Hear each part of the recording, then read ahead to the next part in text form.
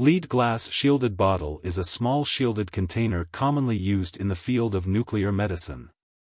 The body can be made of tungsten alloy or stainless steel, and the surface is smooth and polished, which is easy to keep clean or sterilized. Vial shields are in 4 or 6 mm tungsten and can hold vials up to 10 milliliters.